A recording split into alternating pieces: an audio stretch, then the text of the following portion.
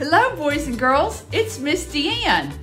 Well, you may wonder why I have the hat on my head right now, but hopefully by the end of this devotional, you'll understand why.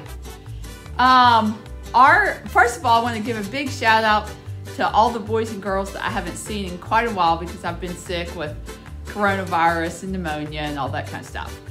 But anyway, I am getting better day by day, and I hope to see a lot of you at school again because I really miss being a part of school, and I've talked to a few of you. I want to give a special shout out today to David Moroccan, who has come to live with Angel, and also for Leland. So I hope you all have a great day. I want to say hello to all of you and tell you how much I enjoy spending just a few minutes with you. How awesome it is.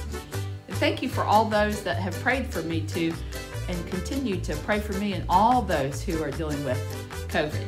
So thank you very much. Our verse today is the Lord protects you as the shade protects you from the sun.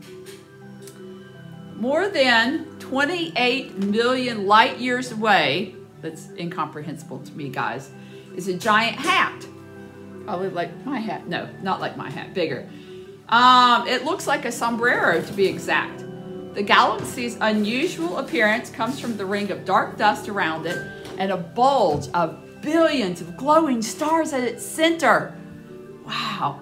Scientists believe that it's a supermassive black hole with a mass of 1 billion suns. Lies at the center of the sombrero. So I've been learning about black holes and stuff like that because I'm helping two girls in high school with earth science. And that's been kind of neat because earth science is not really my thing, but we're learning a lot about space and science through these devotionals. The word sombrero comes from the word sombre, Angel, David, don't correct me if I'm wrong, which means shade. The sombreros in Mexico can be as wide as 2 feet long. I think this one's probably about a foot brim.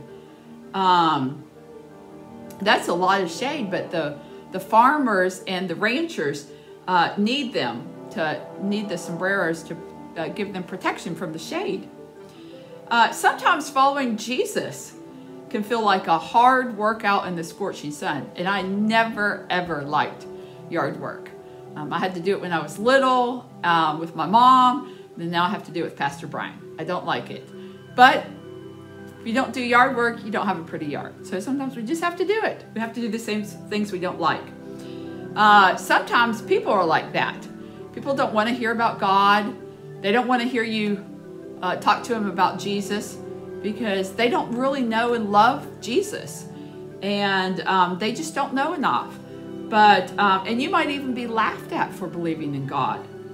People might say you can't pray in certain places. You know, lately we're having lots of things that what we can and can't do with COVID. But people are still saying we can't pray in schools or in our houses. Of course we can. That's what God wants us to do. So if you're sick, that's been me, or you've known someone that's sick, that's probably a lot of you too, or if your pet has died, or if you're stressed out about schoolwork, I bet that's all of you too, or making friends seems difficult. I know it's really been hard because nothing's normal and you don't get to be around all your friends. So I imagine that all of those things apply. When someone you love is sick, a person or pet dies, you're stressed out with homework, or making friends seems difficult. Any of those. You just need to rest in the Lord. And I have family and friends that are telling me right now that I need to rest more. And I've been learning about wisdom this week from the book of David. I mean, from King David and King Solomon. From the book of Proverbs and 1 Chronicles and 2 Chronicles and 1 Kings and 2 Kings. I haven't read all of those this week, but I've read a lot. So anyway, and God wants to be our shade. He provides the best protection that we could ever have. Way better than this silly old hat. So God provides so much better protection. He gives us the rest we need so that we can go back out and face the heat of the world. Go back and tell others about Jesus.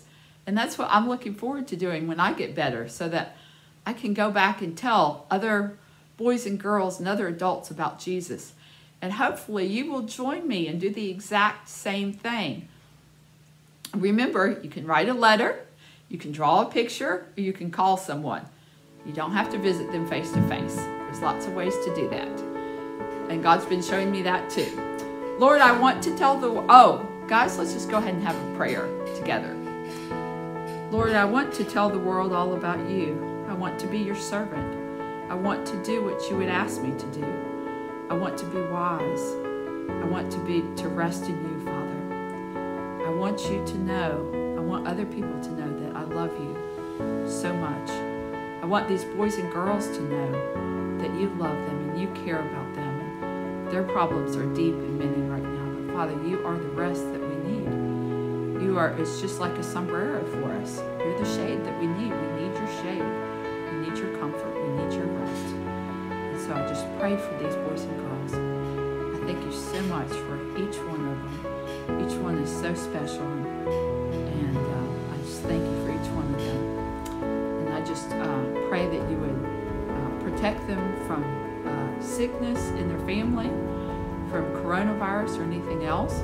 We want to specifically lift up Joanna Collins, who just had surgery this week. We pray for her and for her recovery and for good results, Father. We lift her up to you, Father. And we pray for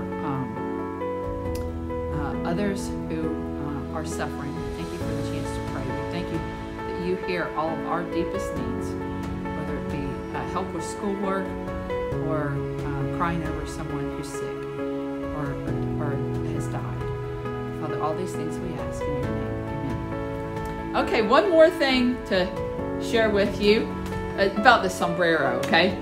The sombrero made its first appearance in the 15th century. That's back in the 1400s, guys. And it was made of felt or straw. And it used to be worn in Spain, Mexico, and the southeastern United States. But now, all kinds of cowboys wear it. So maybe you have a sombrero at home or around the house. Maybe you can go get it out. And maybe you can remind yourself that all we need to do is rest in the Lord and rest in the shade of his comfort. That nothing that we have is too big if we just ask the Lord for help. And thank you so much for each one of you. I'm sorry I missed last week, but I look forward to seeing you again next week. Love you. Bye-bye.